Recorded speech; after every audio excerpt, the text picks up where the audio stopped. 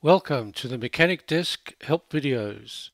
In this video, we'll be going over the mobile application MechanicDesk Mobile and some of its basic functions. Once you have logged into MechanicDesk, you will be brought to the Open Jobs page showing all open jobs, similar to the browser software.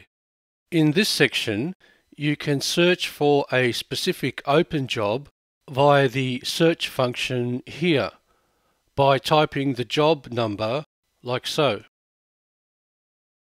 There's also a switch at the top of the screen which shows future jobs here.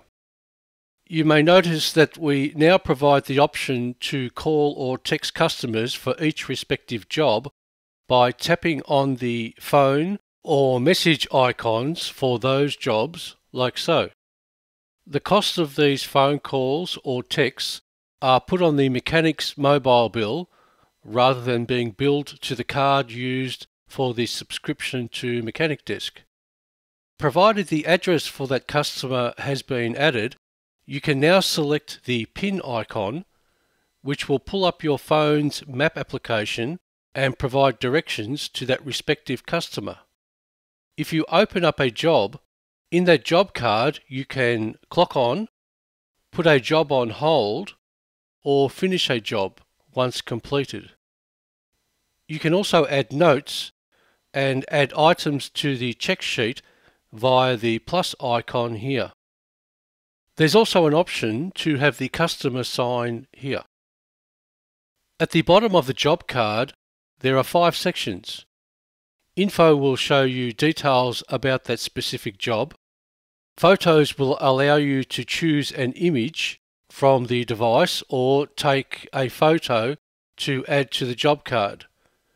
Invoice will allow you to create an invoice for that job card, and the timesheet shows the mechanic's total hours worked. This is also where the mechanics can clock on and clock off jobs. At the top of the screen, you can switch to the Booking tab, which will show you all your bookings. You can also add new bookings via the diary icon towards the top right of the screen.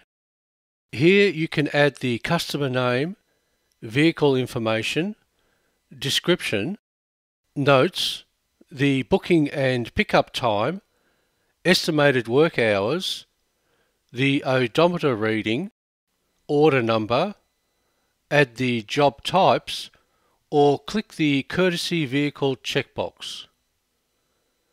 At the top left of the screen is the draw menu, where you can see open jobs, which provides a list of all open jobs, all jobs, which shows a list of all jobs in the workshop, stocks, that shows a list of all your inventory, customers, which shows all your customers and their details, vehicles, which displays all of your vehicles, and lastly, the settings section, where you can select the photo size to apply to jobs.